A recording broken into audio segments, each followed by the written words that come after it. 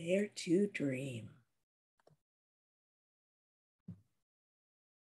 Hi, this is Debbie Dachinger, and welcome to Dare to Dream. Today's show features Crista Marie Miller, here to talk about the power of divine sexuality. This show is sponsored by Dr. Dane here and Access Consciousness. They do amazing energy work out into the world. And if you would like to become a facilitator or take a class anywhere in the world, go to drdanehere.com, as well as accessconsciousness.com. And I'm Debbie Dachinger, and I help owners and coaches and speakers and healers become highly visible out in the world. I coach you on how to write a highly engaging book, both through private sessions and through group sessions. I also take authors' books to a guaranteed international bestseller. And finally, I show you how to be interviewed on radio and podcasts and get massive results. If you would like to learn more about how to do this and start doing it right away, I've got a free gift for you so you can start. Go to debbidachinger.com/gift. It's DEBBIDACHINGER.com/gift. The Dare to Dream podcast has been nominated for 2 People's Choice Podcast Awards for a Webby Award. I am right now nominated for a COVR, which is a Coalition of Visionary Resources Award. So there is voting going on right now. And this show has been featured in Whelp magazine as one of the top 20 best podcasts to listen to. So thanks for being a part of that. I'm always grateful to my listeners and subscribers. Do subscribe now if you don't already. This episode today features a conversation on the secrets of Isis and Mary Magdalene. My guest is Crista Marie Miller, who is a master hypnotist, intuitive medium, voice channeler, certified aura color coach, and Reiki Master. Crista began channeling spirit at the age of 7 when she was visited by special friends that only she could see, bringing beautiful messages of love and fascinating stories of life from thousands of years in the past. Central among those friends were Mary Magdalene and Yeshua, who we know today as Jesus. They told Crista Marie the true stories of their lives, shared their deep wisdom teachings, and continued with transformational guidance for all of humanity. Today, Crista Marie channels Mary Magdalene, a generally misunderstood real-life historical figure, and brings her teachings to the modern world during this time of rapid evolution. And to learn more about her, go to her website, which is CristaMarieMiller.com. And with that, I welcome Crista Marie to the Dare to Dream show. So good to have you. So wonderful to be here. Thank you. Yeah. And I found Crista Marie after I read a book about Mary Magdalene's wisdom and divine sexuality being channeled. And then, ta-da, Crista Marie was speaking at the Conscious Life Expo recently. And of course, I went to her workshop and I was like, okay, I need to know this woman. And here we are. So I wanted to share her with you. So before we get started, Crista Marie, just tell people about the work you do so they're clear and the people, let's call it, who you serve. Beautiful. Well, my main focus is on serving those individuals who they feel blocked or trapped in their sexuality, sensuality, or even finding passion or soul purpose in their life. So many of us out there right now are, searching for that bigger picture, searching for something that really lights them up. And Magdalene has taught me since an early age how to achieve that through multiple ways, but mainly through orgasm, sexual orgasm, and getting into bliss body and flow. Among my other passions, I love anything spiritual. The more woo, the better. I communicate with star beings, light beings. This is all going down from the lineage of Hathor and Isis. So there's nothing off topic when you book a session with me or a one-on-one session with me. I just really love to dive deep. I'm a huge advocate and researcher in quantum physics and how it interplays into all of this. And also I'm very well-rounded in the Hindu religion, because Krishna and Lord Shiva also came to me at the same time Magdalene and Yeshua came to me. So it all interplays beautifully, and it's all about sacred femininity and finding that and rising that within us. And we are all doing a beautiful job right now. Everybody's like, the rise of the femininity is here and it's happening, and I'm witnessing it, and I'm witnessing all of you go through your transformation, and it's just a beautiful, beautiful journey we are all on. Talk about that a little more, the sacred femininity. So we've all heard, we'll actually have peace when women get back into leadership. And we've all been watching this very interesting inequality and abuse be brought to the light. What else do you see that's happening around that, and how people are responding and stepping up? Well, it actually all started with Yeshua. There is an actual scripture called the Book of Love that Yeshua wrote in his own hand, giving so much love and gratitude to the women in his life. So his actual scripture talks about the women in his life and how they shaped and molded him, and how we need to raise the femininity into ourselves.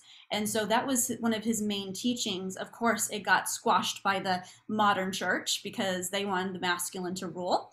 But so this Book of Love scripture is actually hidden, very well hidden right now. The Catholic Church does have versions of it, but the full scripture is kept within sacred families. And what he talked about, and then what Magdalene also brought to the table, is yes, the rise of sacred femininity is important, but it's not to be squandered or shadowed by the divine masculine. And we need to learn more better what the divine masculine is, how it serves us and uplifts us, and how Magdalene and Yeshua, so many photos of her, or I should say paintings of her, are like her at the feet of Yeshua, when in reality they stood side by side teaching together in honor and honoring each other. So there is many sacred rituals about balancing the divine feminine, divine masculine. And so, yes, the rise of femininity is happening, but it needs to rise to the level of a divine masculine as well. So I'm a huge believer in both need to be present within us and with our relationships with other people. I'm so glad you brought that up. I had a conversation with somebody knowing that I was preparing for you and for this, and I brought up Mary Magdalene, and this is a seeker. And so, when he mentioned, oh yeah, I didn't realize that about her, and the sexual magic and the Temple of Isis and so forth. And he said, she was a prostitute, right? And I said, that was a myth. In fact, perpetuated by religion, literally as abuse, to hold her and other women down. And they categorized her so horrible for somebody who came here to be a leader and a light. But will you address that a little bit so people know from the get-go what we're really talking about? Yeah. So I remember at a young age, one of the first times I went to church and I heard that, I went into a complete fit, because once they described what a prostitute was, I was like, what? Like, they literally, my mom had to come and take me out of Sunday school because I was huge fit. Like and didn't go to church much after that, to be honest. And I've really sat with that, and I've talked with Magdalene a lot about it. And the way she describes it is, well, obviously they put that label on her, and they actually did that, I want to say around 700 AD. Pope Gregory VII was the one who coined her as that. Don't quote me, but I'm pretty sure it's pretty accurate. But it's because they wanted to put her in a lesser light. There were so many, especially the Hathors who were in the south of France, were preaching her lessons and teaching, and a whole crusade was against them to wipe them completely out. Everything was just made to wipe out. So she was not a prostitute. She was actually came from a high-ranking family, and actually funded Yeshua's, teaching, his pilgrimages. She was one of his main funders. So she had a lot of money from her family, from her father, and was wealthy enough to go and travel with him and not be at home taking care of a home. So she was a very independent woman, and she was initiate of the Temple of Isis. Now, a partial of that is the sacred sexuality. but it really has to do with the hieros gamos, the sacred partnership, the spiritual partnership with your partner. And so she wore heavy, and she was also a anointress. Every time you see her, she always has an alabaster jar. So she was very much into anointing. So heavy scented oils. So she walked around heavily scented in oils, very nicely dressed. And so think about it. This was during Jewish and Roman times. If you're not of the culture and not of the religion, even in that time, you're going to be labeled. You're going to be, considered a sinner, considered these demons inside of you because you have different views in them. And we can see it repeating again today, and even with the Me Too movement, it's just like, oh, well, you deserved that, or you put that upon yourself. And it's like, no, this is what culture is labeling us with. Same thing happened to her. They labeled her because, and the prostitutes would be heavily oiled. They would be heavily scented. But she was of completely different class and did it for spiritual reasons. And part of my teachings also is how to properly anoint yourself with Egyptian oils, and the whole process of honoring yourself.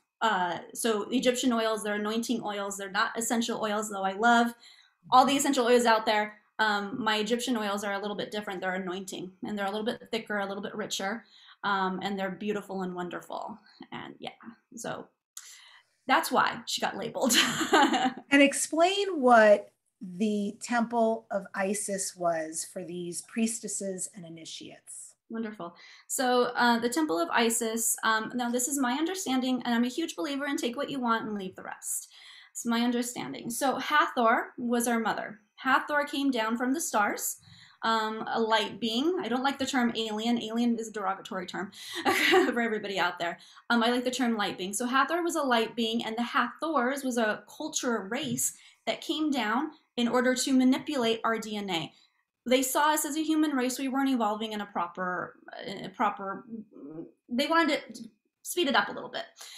So the missing link that everybody talks about from Cro-Magnon to Homo sapien actually happened because Hathor and 5 other star families from different areas around the galaxies came in and manipulated the human DNA. What Hathor did was she created the female clitoris and the male penis head in order for us to have orgasms. She also put the pineal gland in a different spot in the brain. I won't get too technical in that, but it was moved, and you can actually see that through the evolution of human, because this is what's going to help us properly manifest, help us properly ignite our light body.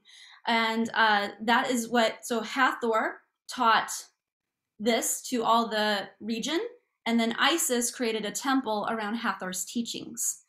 Now, fun fact, Hathor did not come into a human body until later in life as Isis's daughter-in-law. That was the only time Hathor ever came down into a human body. But Hathor was already a creator god when she became human, because she wanted to experience what human life was like. Isis became a creator god through the way we are currently doing it, through evolution, through life after life after life after life, perfecting her skills. And this is what's taught in the Temple of Isis, is how to perfect those skills in order to become a creator god. We all know we have that spark of God within us. We are already a god. Our next evolution is how to become a creator god with the use of manifestation and sacred rituals and practices that she taught, and created a whole temple and culture around these teachings of Hathor. So that's my understanding. Mother Mary was actually an initiate of Isis as well. My understanding was she was actually Isis reincarnated, and she kind of played matchmaker to Mary Magdalene. She saw Magdalene at a well. She had a golden snake band on her upper arm, knowing and showing that, yes, I'm a proud priestess of the Temple of Isis. And Mother Mary said, that's the one for my son. That's her. And they had a discussion, and later Yeshua and Magdalene met, and it was love at first sight. It was on from there. It was on. The love story. Yeah, so beautiful. I also understand that Mary and Yeshua spoke Aramaic, which is a Semitic language, a Syrian dialect from the Near East from about 6th century BC. and that her name then either, anyway, as we, in Aramaic, but as we translate it in English, spelling in English, is Mariam, like Maryam, or Mary, Right. which, and I want to check in with you on this, which means the one who shines God's light. Yes. Has she ever verified this with you? Yeah, so Miriam was actually her real name. We've just kind of Englished or modernized it to Mary. And Magdalene actually translates to Magdala, which means tower. So in essence, she was a lighthouse. She was a light tower. That's also why Yeshua put her up on this. And when I say he put her up on a pedestal, this is not in a worship type sense. It's just an I honor you and I see you for you are, because she shined so brightly. She was also trained in the Temple of Isis. You actually got trained as a death doula as well. And this has also to do heavily with the incense and herbs and anointing. And so as a death doula, she was able to overcome the crucifixion. She was able to hold her power and wits together. Imagine seeing your love being up there, being crucified. And of course, she was torn apart, but she was really the lighthouse in the tower. Where were the other male disciples at the crucifixion? No, they ran and hid. She was the strong one. So that's why she's always kind of, I always kind of see her as the lighthouse tower. And that's what Miriam of Magdalene means. That's so beautiful. Yeah. Powerful woman. So let's dive a little bit into the sexuality part, the yummy part. Is sacred sexuality essential because it is our life force? What's the reasoning? Okay. So sacred sexuality, it is more intricate. I'll use that word. It's more intricate with a partner. But you can have sacred sexuality with yourself through the act of masturbation.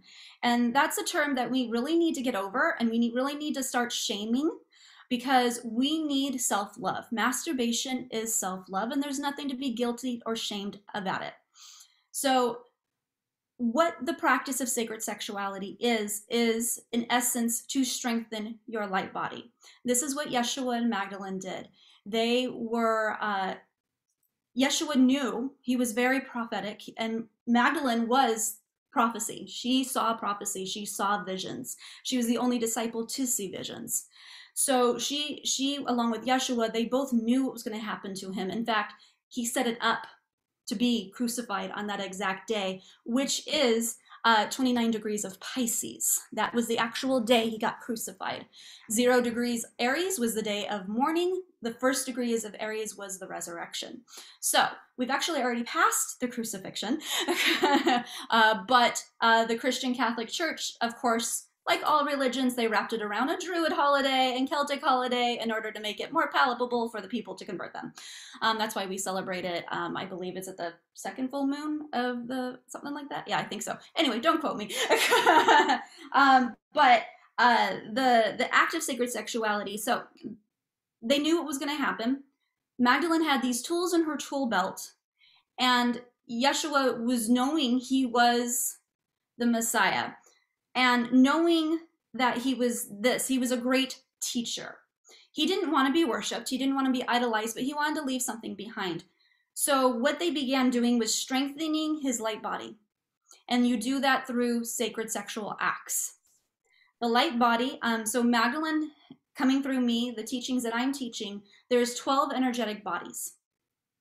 The light body is on energetic bodies 8 through 12.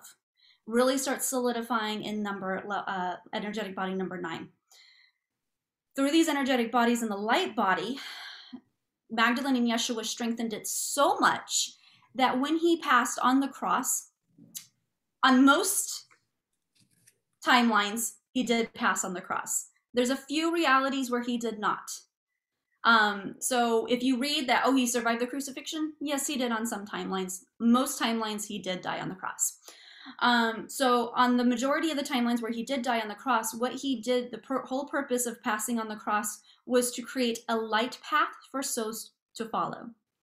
Before the crucifixion, souls would pass out of the body and wander around in the dark, kind of like you're wandering around trying to find a light source. This is why the death acts and death rites in ancient Egypt were so elaborate, because they needed the soul to have safe passage into the afterlife, because there was nothing for them to follow. Yeshua dying, his light body was so strong, so vibrant, so vital, that he created a light path for us, all souls to follow, not just certain saved people. No, all souls to follow. This is why you hear, oh, I saw light at the end of the tunnel. I walked into, a tunnel of light. Yeshua did that for us. He did not die for our sins. He created a light path for all us to follow. And for me personally, that's so much more powerful than dying for our sins, which he obviously did not do. So sacred sexuality strengthens your light body. Your light body is what's taken with you after life. Your light body holds past life information, holds all the information from this. Your light body is wrapped around your soul. And that is what's carried with you. So that's why it's so, so important. And you can strengthen your light body through orgasm. Magdalene told me we should have 4 to 5 orgasms a day. And I'm like, excuse me? I'm like, how will we ever get out of the bedroom? And she laughed at me. She's oh so patient with me. I love her dearly. She said, no, my dear, there's different types of orgasms. You can have an emotional orgasm. You can have a spiritual orgasm. You can have a creative orgasm. An orgasm to her is when you get into flow. And flow is where you lose sense of self, sense of time. Time can either speed up or slow down. So in the 6th energetic body, the bliss body, this is where we can manipulate time. And that's how you strengthen your light body. That was a good explanation. And I know that they describe, when they talk about flow, I've heard it say, or being in a zone, look at a child. If a child and whatever is in front of them, crayons or something that they're working with, they have no sense of time, no sense of location. It's just exactly whatever's happening in that space, which is a great example to consider. And as adults, to hear what you're describing, these orgasms that can happen in these different places in life, that sounds very exciting. I know in my music, I'd like to have that more in my singing. I'm getting there, it's happening, but I would like to have that complete abandon and disregard, if you will, for who's there in front of me. It's healing. It's so healing. And if you've ever, I'm a mixed media artist. So like when I get into flow and I close my eyes, I literally see flashes of light. Or if you've ever had a very strong orgasm, you've seen flashes of light. This is your light body. This is your physical body seeing your light body. So that's a really good indication that you are in flow. If you're, and it does have to do with the brain firing as well, if you want to get into the neurotransmitters and the quantum physics of it all. But it's in essence strengthening your light body. So anytime, like when you're reading a good book and someone calls your name, don't even hear it. When you're in the car and you are just got full body chills and crying from a song, that's flow. So getting into that high passionate, just complete abandonment of time and space and who you are, we should be doing that 4 to 5 times a day. Okay. For me, it's research. When I start researching and, getting into the nitty gritty of everything, man, I can do that all day long. Or I can be painting or reading a book or channeling Magdalene. Man, I can channel her for hours on end. I can listen to it for hours on end. She is amazing. That's amazing. So between you and Magdalene, I don't know if she's with us right now, are there sex magic secrets from the Temple of Isis that you can share with us? Yes, well, absolutely. There's many. Let me ask her, for the best and highest good of the listening that is listening here and in the future, what would you like to talk about? All right, should I just channel her? Yes, please. Okay. So we don't remove my filter and just let her come in through purely. Okay.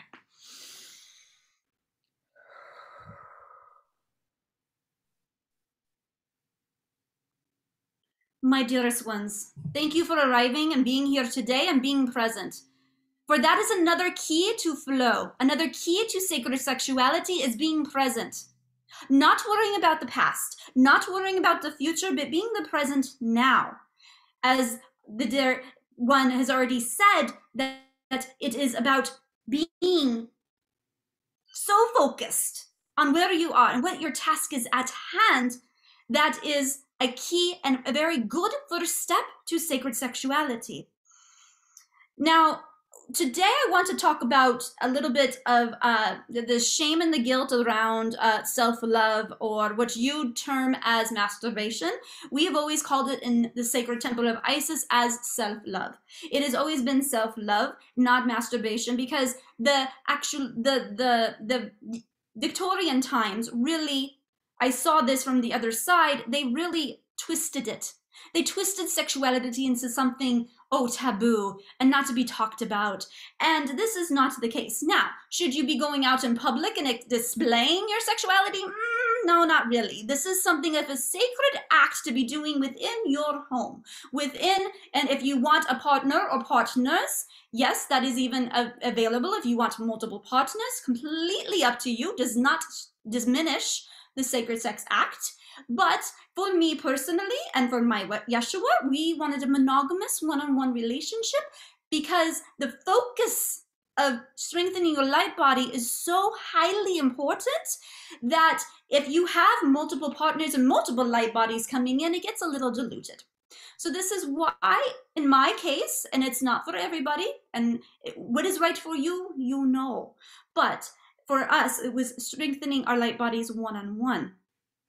And so what I wanted to talk about was about the ego, and about really stepping in to a healthy ego around this, and being in the present moment as a means to an end. So now let me explain what a means to an end means. It is having an intention of what you want to do when you are doing a sacred act, as such in masturbation. There should be an intention of why you're doing it. Now, if you want to focus on the sacred sexuality aspect, this is something you want to manifest. What do you want to manifest and focus on in your sacred act? So this could be more abundance, this could be health, this could be any type of avenue that you want to heighten in your life. So focus on one intention. Now, I say per orgasm, you have one intention. Don't have multiple intentions, because again, that can dilute the frequency and the energy. Now, you do not have to think about the intention the whole time you are self-pleasuring. Just think of it at the very beginning of your act and hold sacred space. Light some candles for yourself. Put some incense on. Anoint yourself with oils. That really sets the tone. But if you don't have the oils or anything right now, you can simply start with a white candle. I very, very highly recommend a white candle. And as long as the candle is white, it doesn't matter what type of jar or container it's in, as long as the candle is white. But holding that sacred space, for the white candle brings in the holy Christ consciousness that surrounds you. And then once you have that, set your intention, say that you want all your cells to be healthy and alive and alert. Set that, you just ignite it and say it out loud. I like saying it into the candle. It's very fascinating to watch. When you speak into a candle, this is part of our teachings in that Temple of Isis. When you speak into the candle will act differently. The candle will respond in saying, yes, this is of your truest light. No, this is of not. So if you try, just have fun with it, and you really watch the flame, for the flame talks. For the flame, when you light it with intention, with the Holy Christ consciousness, it will respond and communicate with you. So I like to speak it into the flame, saying, I want higher, better health, all my cells to be alive and happy. And then you begin the self-pleasuring act. Now, at the point of orgasm is when you want to think about that again. If you're comfortable enough to say it out loud at the point of orgasm, fantastic. But if you're with a partner and they don't really know what you're doing, or they're a little uneasy about all this, you can say it internally. Now, after the point of orgasm, it sends it out in intense electromagnetic waves that goes out not only to your light body, but to beyond. I have seen powerful orgasms that have gone all the way up into the cosmos. Your intention of beauty and strength is felt, especially when doing through the act of orgasm. Now, if you do not want to have a physical orgasm and you want to have more of a mental orgasm, then before you go, if you know that painting gets you into flow, again, light your white candle and just say, I want abundance in my bank account. I want my bank account to increase, we'll say $10,000, because why not? $10,000. Now, if you are setting an intention with an amount, you definitely want to set a time and day. I have learned this through our dear Crista, that yes, here in spirit, we don't really understand with the time and everything like that. We forget. It's very easy to forget about time. So set a time. Say by, April 24th at noon, 2022. Don't forget the year. I want $10,000 to be increased in my bank account, and then start painting. Start getting into flow. Don't worry about it. Don't worry about it. And then you can almost feel it. Your body will start rocking. That is the point of peak orgasm, when you are in flow. Your body will usually, I love all of you, but Kundalini is very, very basic. Very basic, very beginning. But the movement or the swaying, that is the Kundalini energy going up the spine. And this is when you know, when you are doing a non-physical flow, is that you are in flow. My dear one, my dear Debbie, you know that when you start singing, you start swaying. Yes, this is true. This is exactly what I'm thinking when I listen to you. Yes, that is orgasm. That is a physical orgasm, and you're strengthening your light body. So at that time, saying, I'm increasing my bank account by $10,000. I love it. And singing. Boom. And then if you, as our dear Crista just said, if you close your eyes, you can actually see the flashes of light, and you know that's how it is activated. You know that it is so, and it is so, and it is so. And then you just release it, and then you let it go. You don't think about it again. Don't worry about it. The big thing that I teach is about the 4 pillars. I know we don't have time to go into that today, but you have security in happening. You have security knowing that it'll happen. You have trust, you have safety, and you have honor, knowing that it is so. Beautiful. And I am going to, because I know our time is limited, so I will leave you with that for now, but hopefully that gave you a little bit to start on your beautiful new journey into sacred sexuality, and so many blessings. I will leave you with that for now. And as Crista comes back, I just want the audience to know, as I am purposely speaking very quietly, that when she comes back, she often does not know, she vacates, so she does not know what has been shared. So she'll often say, how was that? Or, what transpired? So it's clear for people, if you're not watching us on YouTube, and listening instead. So Crista, welcome back, and thank you. I'm starting to get over that fear, because when I first started channeling, I'll just be very vulnerable and open. I was a trained actress. I wanted to be an actress. And so when I was channeling, I'm like, am I making it up? Is it true? And then so that's why I like to do trance channel, so I don't know what the heck I'm saying. I have no freaking clue. And it took my partner, Callum Lamb, to finally say, Crista, what she's saying is really good information that the world needs to know. You need to start doing this publicly. You need to start sharing this. I'm like, really? And then my best friend, Karen, she was like, she actually moved from Oklahoma to work with me because she just, felt my passion and felt my vision so clearly. And she was like, Crista, yeah, like, this is your path. This is your mission. So I've been doing it publicly now for about 2 years. And it's amazing, because I know how much your path is opening up. I mean, I won't mention some of the big projects you have going on, but this is ordained for sure, without a doubt. And with, what was shared was so beautiful. And I want to dip a little bit into creating safety in a relationship, and what specifically does safety mean? And of course, I mean a relationship, not dating. I mean when you're really with somebody. Yeah. Okay. So safety is one of the 4 pillars. In order to have safety, so each pillar kind of builds upon itself. I'll show the diagram real quick if you can see it. Does it come through okay? It does, yeah. Beautiful. So at the bottom we have security. Next we have trust. Then we have safety, then we have honor. And anybody who would like this, I am creating little cards that you can just email me and I can mail you one. Because they're so important. These 4 pillars are pivotal. If you want to have, my internet cut out, spirits leaving, or more spirits coming in, who knows, it always happens. But if you want to have a sacred space, these 4 pillars need to be in place, first within yourself, then with your partner. So you need to focus on these 4 pillars within yourself first. And in order for safety to be present, you definitely have to have security and trust. You got to have those because they kind of build upon each other. So in regards to safety that you had asked about, safety is, in essence, you are safe to be yourself. You are safe to do what you want to do.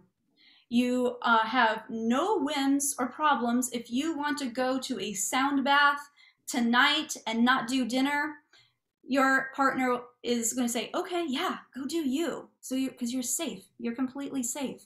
So that is what safety is. And safety within yourself is not holding back, not, shying away from who you are, not shying away from your soul purpose.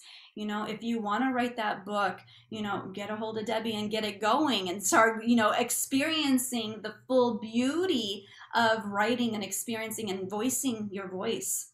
If some people's soul purpose is supposed to be a mother, so really just dive into being a mother and nurturing your children. So it's like being safe and saying, yeah, being a mother is enough. That is enough for me. Ever since I was a child, I wanted to be a mother, and now here I am. So having that safety within yourself. The anti-pillar to safety that you'll know that you are out is shame. If you have shame around something, I just got out of a 15-year marriage. I was constantly guilted and shamed for my spiritual beliefs. Wow. And for my spiritual gifts. To this day, he still thinks I'm a devil worshiper and scamming people for money. Oh. And so I spent 15 years with that, with guilt and shame, like heavy, heavy, heavy. We had a lot of security and trust, but the safety and honor was not there. So the opposite of honor is guilting and guilt trips. And with some of the ways that you described safety, such as I want to go to a sound bath and your partner says, beautiful, you do you, that sounds to me more like being sovereign. And my understanding, and please address this, of being safe is that there's a place where you are aware of your partner in such a way that you can create a container that they can be intimate. They can really give you their heart and their body and their being to have this sacred experience with, because to me anyway, without safety, there is no way to have all of that if you can't make your partner feel safe. Does that make sense? Yeah. Magdalene teaches it a little bit differently, that she feels that you have to have the security and trust before you can feel safe. You have to know that you're secure and that your partner's not going to go anywhere. You have to trust in knowing that, they are, really all in and that they're not straying anywhere else. And then it moves into safety of being safe. So you got to have that security and trust before you can be safe. That makes so much sense. Yeah. So I love that you use the word sovereign, because these 4 pillars is what Magdalene calls the sovereignty pillars. Oh. So good job. And sovereignty is a huge word that we are bringing forward of how to be sovereign beings. In fact, I'm creating a whole sovereignty academy around all these teachings, and there'll be an online school probably about next year. So look out for that. But Sovereignty Academy is like learning how to be sovereign within yourself and sovereign within a relationship. I'm seeing so many, a lot of my clients and my one-on-ones are dealing with codependency. And it's about moving away from codependent behavior and being solid and sovereign in yourself. You should have your own hobbies. You should have your own life outside of your relationship. Your relationship should not be everything. Now, in hypnotherapy school, we teach about EMP sexuality. It's a little bit like the 5 love languages. And if you are a physical, sexual, sex and relationship will always be your number 1. It will always be your number one. If you're an emotional sexual, your career will always be number one. Mm.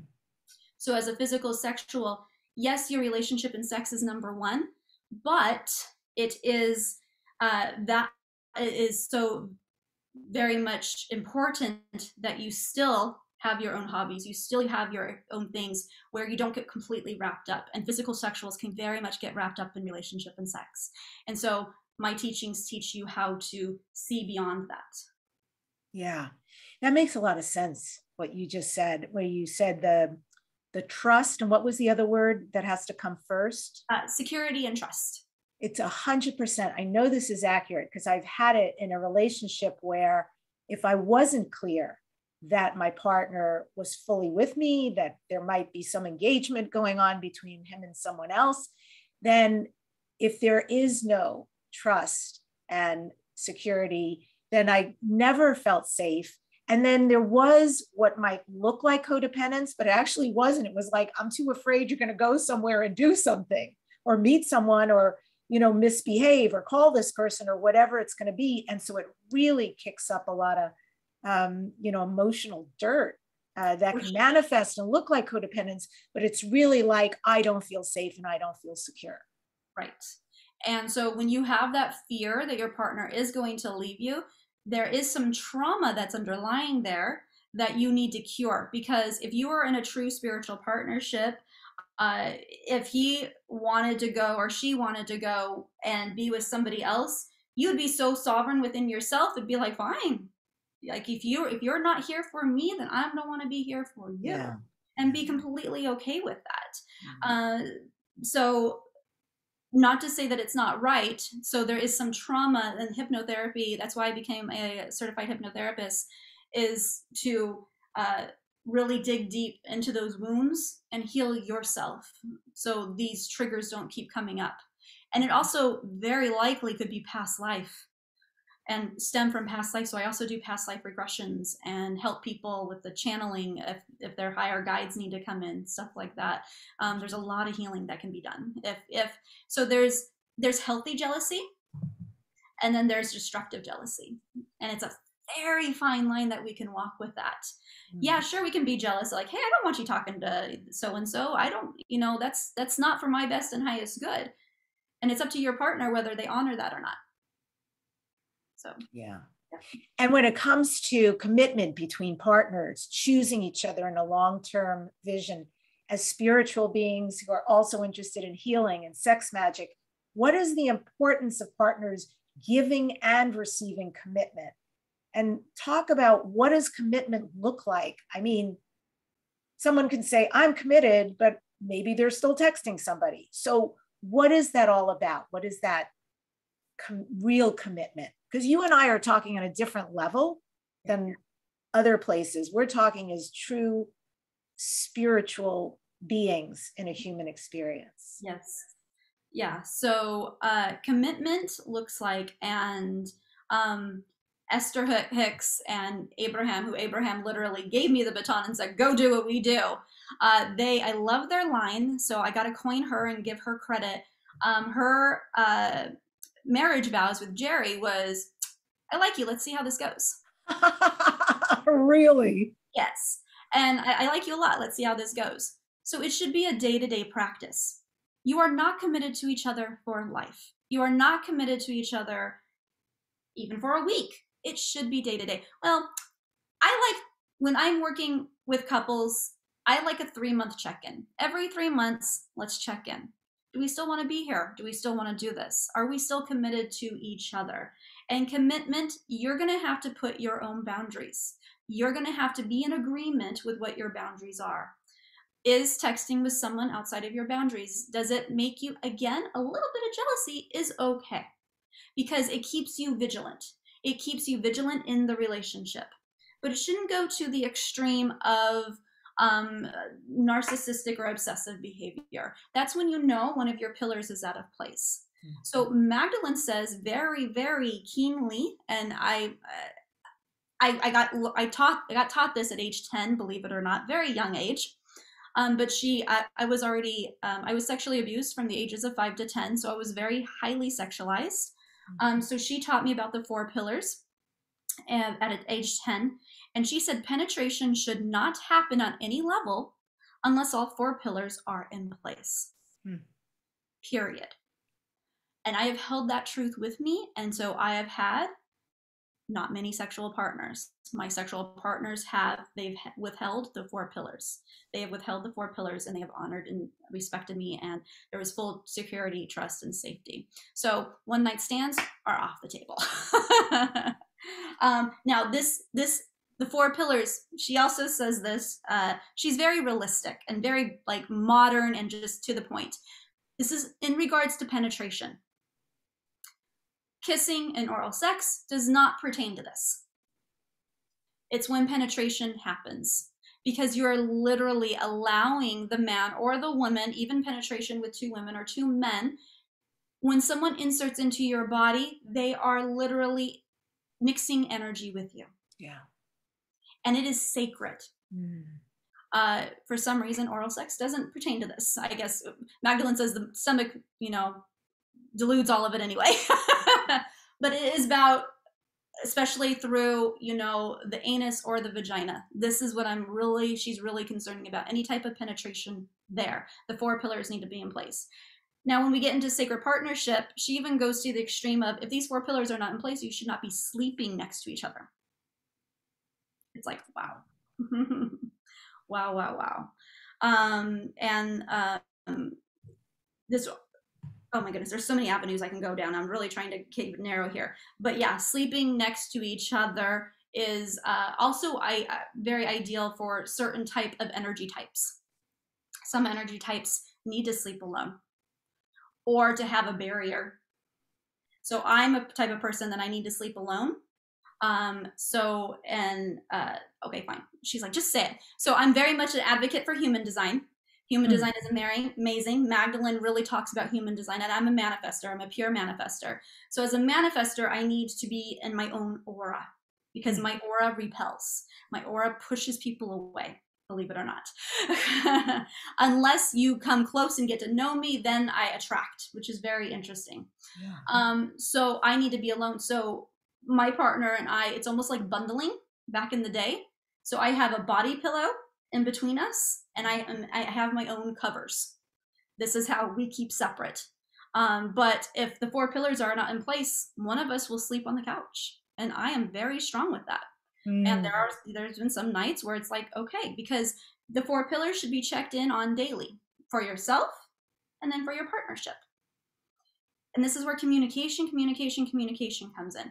Having a spiritual partnership is not easy at all, because it's constant communication, and it can be a little draining of saying, hey, I got triggered by this and this and this today. And then your partner will be like, okay, let's dig deep into it. And this is a daily thing. As you guys mature and grow, there will be less triggers because you will be healing yourself. So the 4 pillars need to be in place. Wow.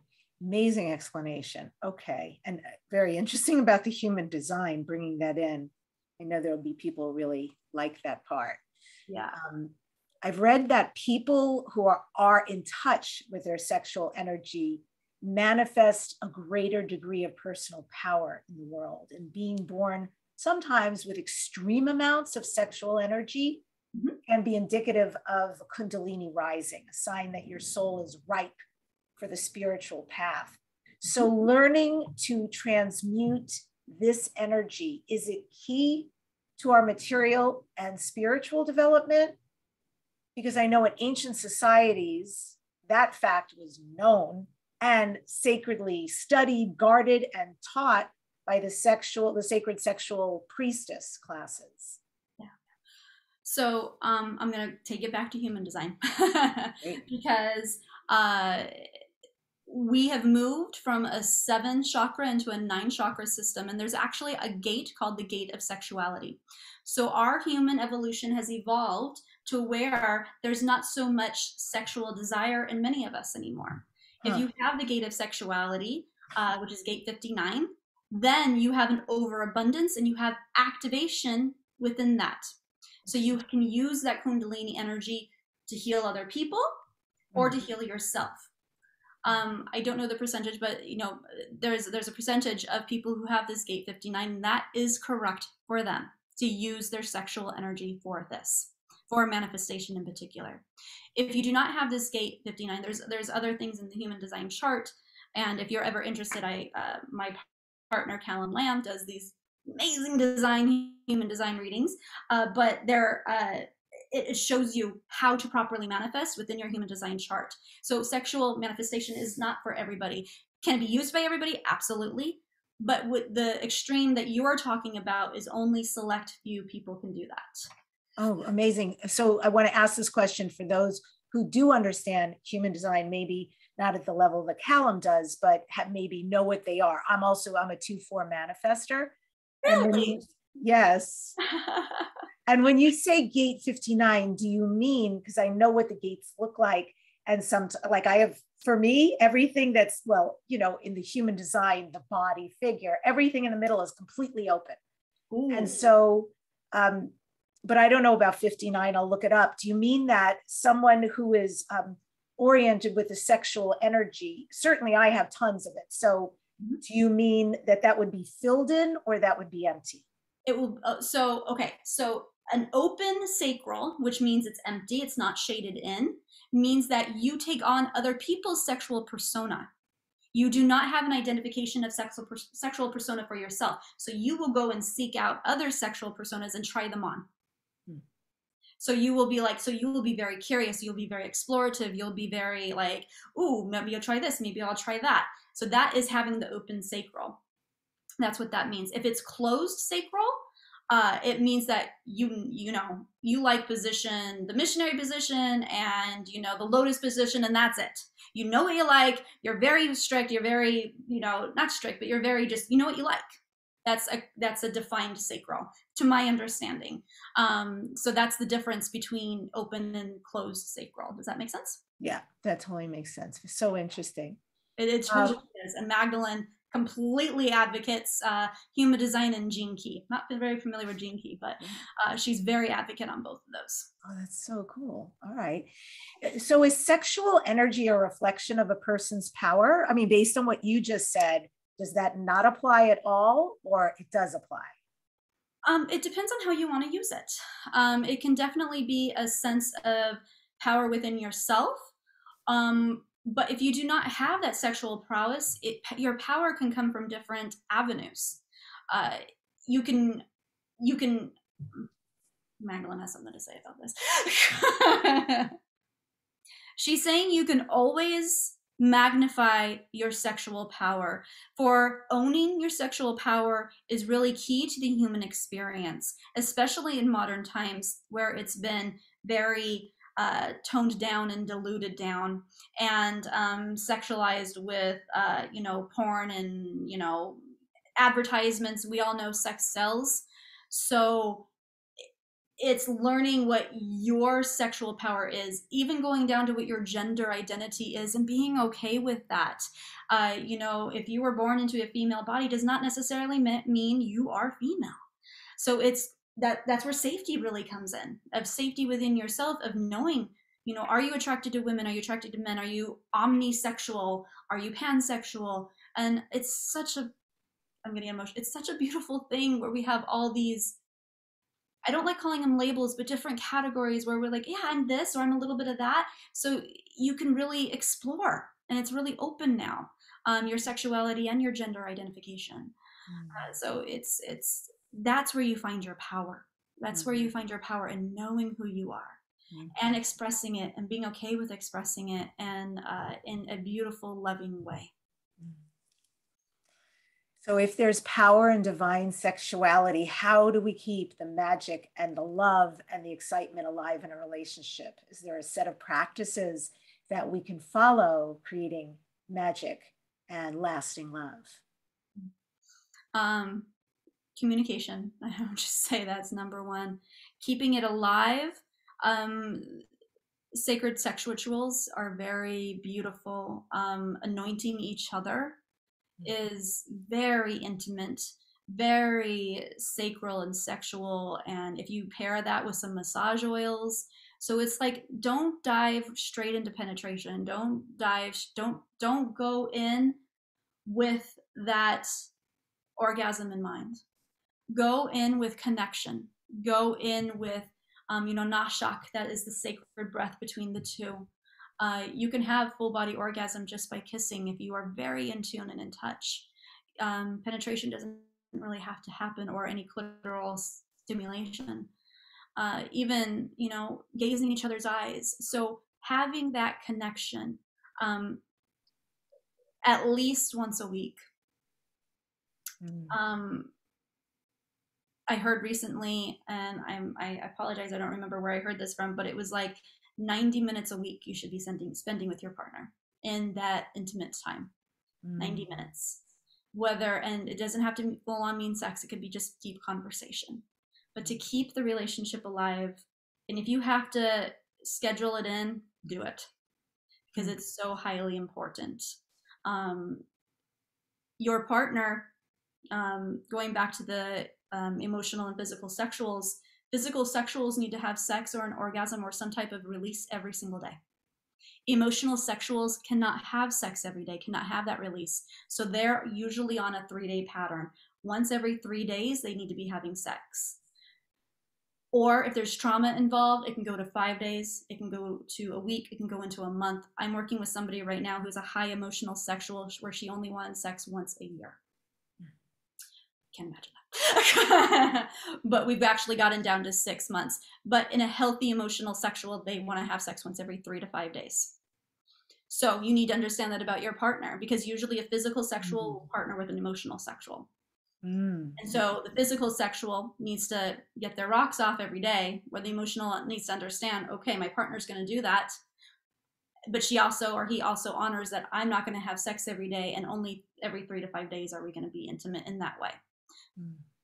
So know your partner, know your sexual cycles, know your emotional cycles. How to keep it alive is continue to work at it. Never stop exploring each other. Never stop finding new things to do. Even if, my parents have been married for 47 years and they're still finding new things to do together. So it's like keeping it alive. It's work, but let's not call it work. Let's call it play. Just play with each other. Have fun. Let that inner child out and discover. There's always something new to discover. When you're saying all this, I'm become really curious about divine partnership between Yeshua and Mary. And I guess because we started this conversation on the divine feminine and how there's a rise and a healing going on, my question would be, in their partnership, how did Yeshua show up for Mary? How did he make her feel honored and secure, and that there was trust there and safety, etc.? So what I just talked about with the sacred time together. So they had sacred time together. They had time away from the apostles, away from everything, where it was just them two. And Magdalene would actually prophesize and have visions, and Yeshua would support her and, withhold her and say and communicate and what's the term you're using? Hold on, let me ask her. Interpret. He would help interpret the visions, because she was coming from a high physical, metaphysical plane. And that's how he would support her, by interpreting the messages, because he was of divine light already. And he was like, okay, this is what this and this means. And so they brought beautiful teachings together and blended the two cultures together. And he upheld her.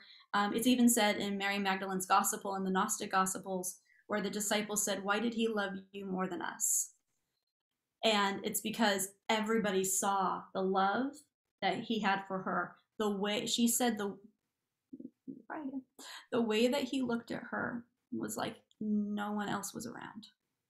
No, it was like the whole world disappeared. And she said it was from the moment they first locked eyes, it was like they were the only two people on earth. And so that's how he made her feel special. That's how, and he honored her teachings. He honored her to teach alongside with him, saying, yes, you will honor her as much as you honor me. And again, that is found over and over in the Gnostic Gospels, how, the disciples were like, well, who are you? You're just a woman. And he's like, no, you will listen to her because she is of equal faith of me. So that is, I could go on and on how he honored her. But it was a true beauty between the two of them. And I am so grateful that, you know, I've seen them both together in spirit, and how it's a true eternal flame when they are in presence of each other.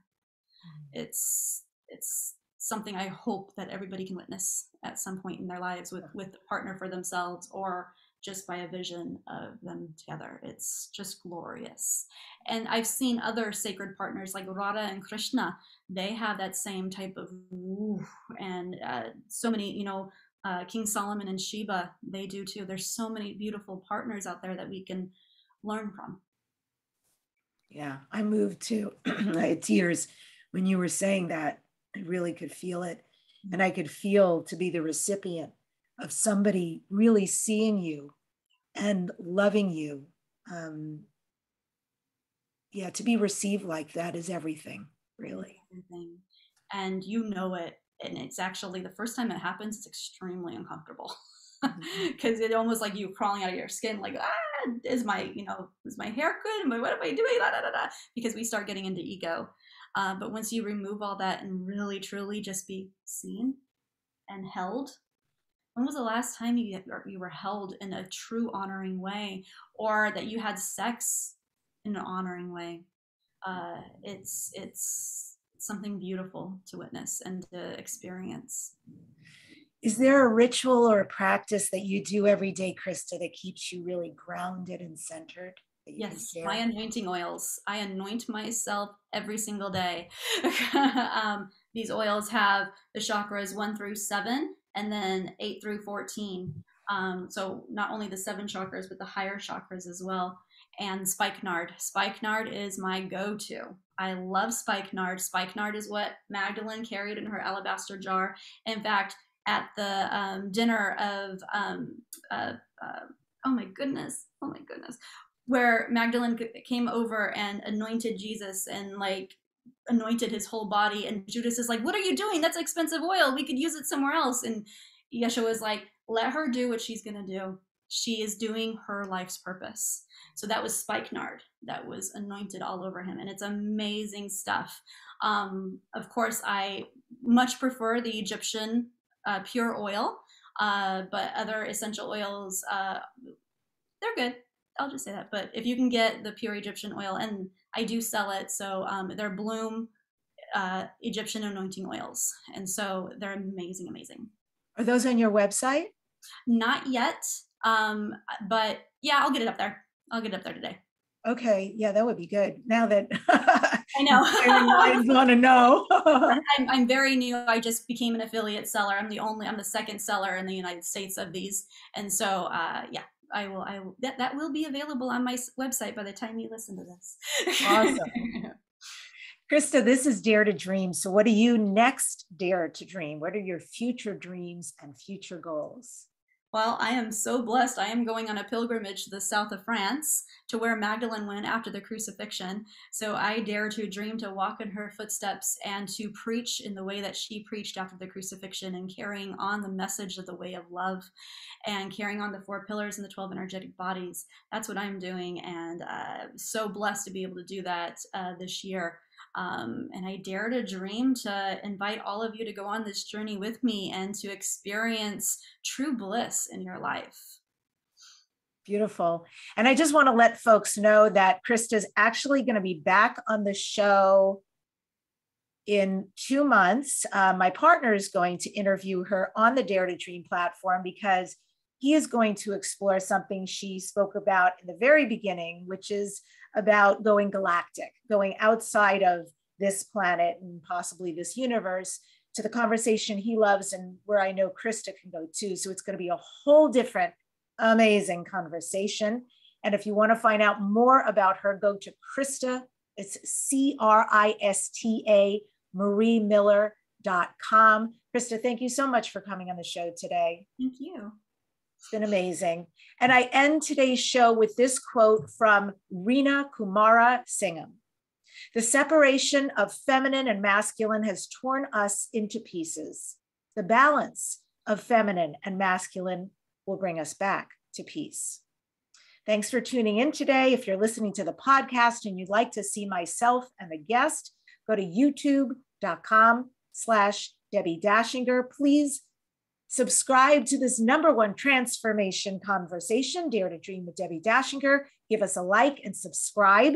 And next week on the show, I'm featuring Susie Carter. Susie is the Profit Coach, and Susie says wealth is your birthright. She helps small businesses owners and entrepreneurs create reliable, high-quality financial resources. She is a pistol. She's hilarious and fabulous. You're going to want to check her out. Folks, thank you so much for daring to dream. Remember to give yourself pleasure for whatever sacred sexuality is to you, with you, or with others. You deserve it. That is also your birthright.